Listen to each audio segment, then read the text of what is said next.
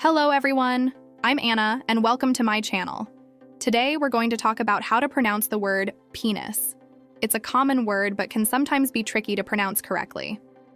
Stay tuned as I guide you through the proper pronunciation and variations.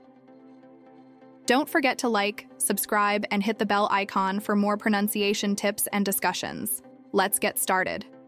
Phonetic transcription. The word penis is pronounced as hacharpaines in phonetic transcription. First syllable. The first syllable P is pronounced with a long E sound, similar to the word pee. Second syllable. The second syllable NIs rhymes with kiss and is pronounced with a short I sound followed by S. Stress. The stress is on the first syllable P, making it P-nis. Vowel sounds. The E in the first syllable is pronounced as a long vowel sound, I, while the I in the second syllable is pronounced as a short vowel sound, I.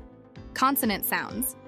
The P is pronounced with a voiceless bilabial plosive, PB, and the N with a voiced alveolar nasal, N. Final S sound. The final S is pronounced as a voiceless alveolar sibilant, S, like the S sound in kiss. Clear articulation. Ensure clarity in articulating each syllable to pronounce penis correctly. Common mispronunciations.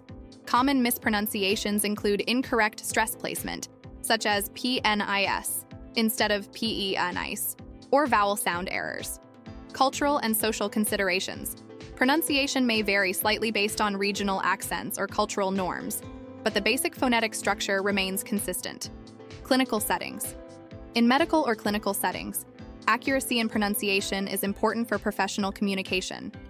Educational context. Proper pronunciation is emphasized in educational contexts to ensure clarity and understanding. Natural speech.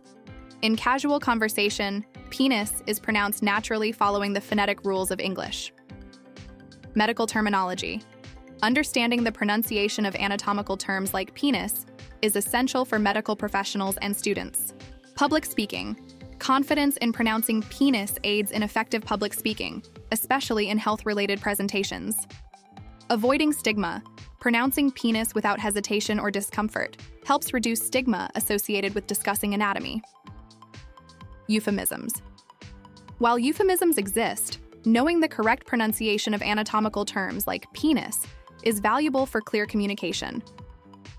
Vocabulary development. Learning to pronounce anatomical terms expands vocabulary and enhances communication skills. Phonological awareness.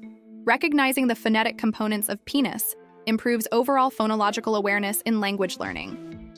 Non-native speakers.